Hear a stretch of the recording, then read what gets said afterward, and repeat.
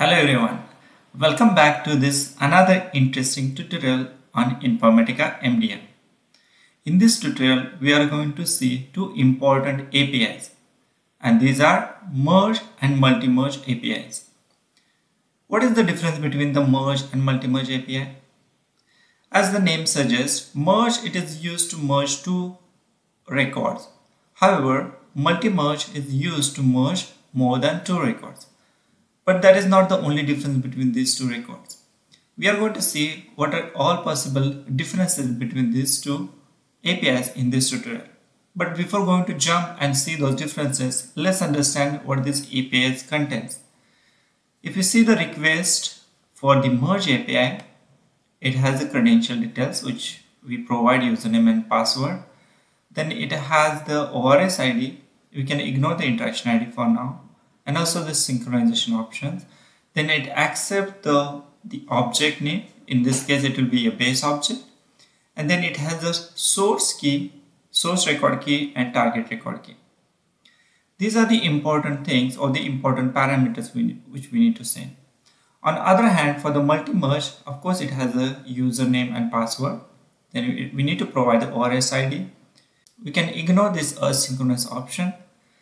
Then it has another attribute called record, and this record can accept fields.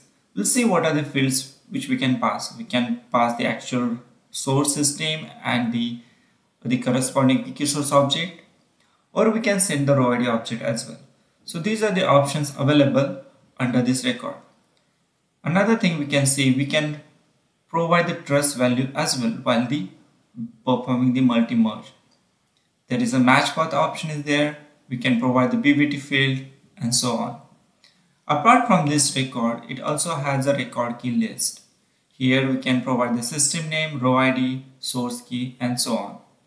Once we provide multiple records in this single request, if we execute this request, the record will be merged together.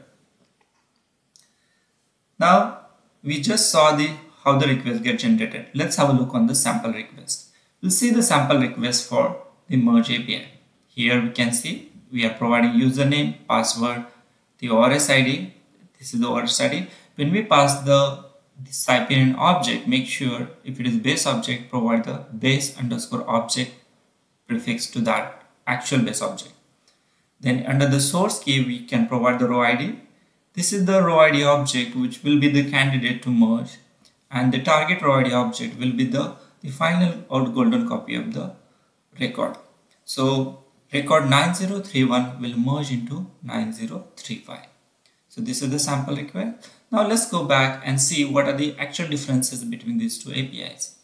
The very first difference is based on the number of records that we can merge using these APIs.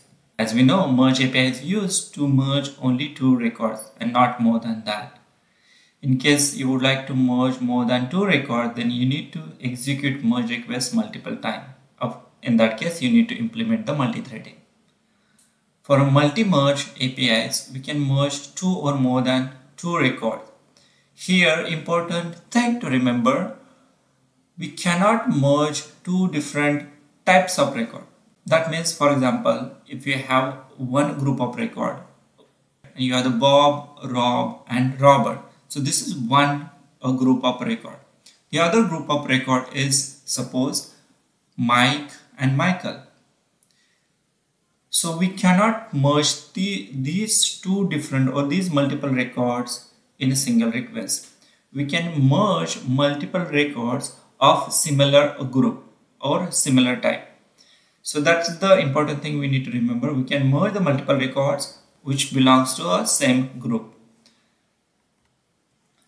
Then what are the parameters we can send to this request? For merge API, we can send source record key and target record key.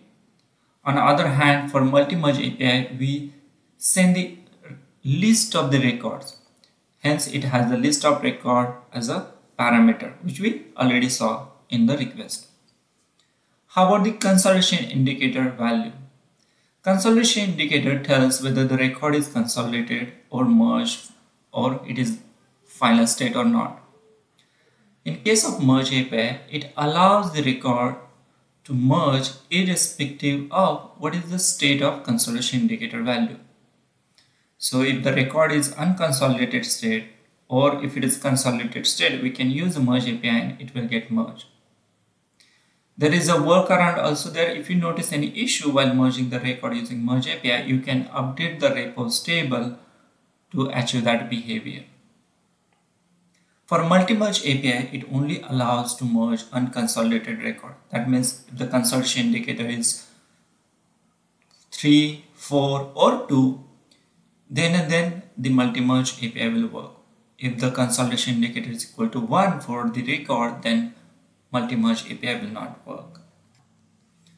How about the surviving record? It's very important how the survivorship will work when we use the API. In case of merge API, the surviving record we already specify as a target record key. And based on the trust rules and the survivorship rule, what are the attributes we have for the target record and the source record, the trust will be calculated and final consolidated record will be populated in the base object table. For multi-merge API, of course, the surviving record will be based on the default survivorship rule, but we can override those values in the request. So these are the differences related to survivorship of the record. I hope this tutorial is helpful to understand the difference between merge and multi-merge API in the Informatica MDM. We also saw what are the parameters we need to send to each of these requests. If you would like to get the actual request, then let me know. I can share that over email, or you can access those requests from my website, which is mentioned here. Thank you for watching this video. If you have any questions or queries, you can definitely mention the comment section of this video. Thank you. Have a good one.